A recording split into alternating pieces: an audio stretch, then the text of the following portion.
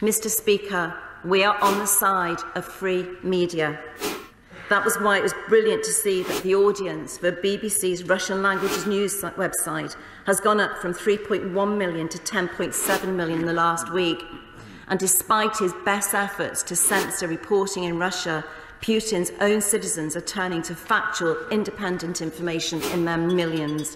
And at this point, I'd just like to offer my heartfelt thanks and admiration to all of those journalists working for the BBC,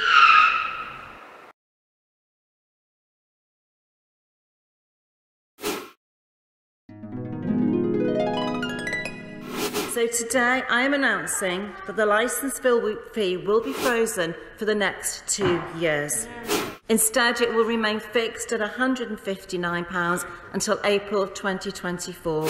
The BBC must be a simpler, leaner organisation that offers better value to licence fee payers, and we agree with this.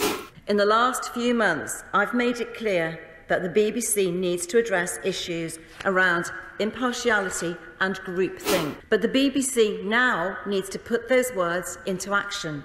It needs to convince the British public that those changes are in fact being made and to provide regular and transparent accounts of its progress. So it's time to begin asking those really serious questions about the long-term funding model of the BBC. A BBC that can continue to engage the British public and that commands the support from across the breadth of the UK, not just the London bubble.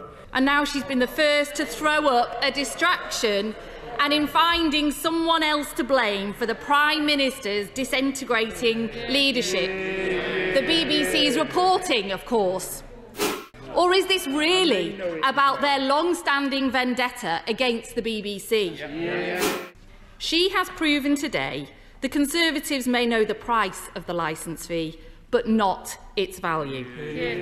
But this isn't enough red meat for the Culture Secretary. She won't stop until her cultural vandalism has destroyed everything that's great about Britain. Vandalism is exactly what it is: to tweet on a Sunday with no notice, no discussion or thought, the end to the unique funding of the BBC altogether, without any clue as to what will replace it.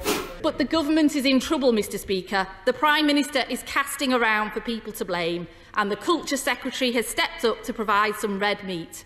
Well, it won't work. The hostility towards the BBC and its future does not stem from a desire to protect pensioners, but rather from a visceral loathing of the Prime Minister's critics.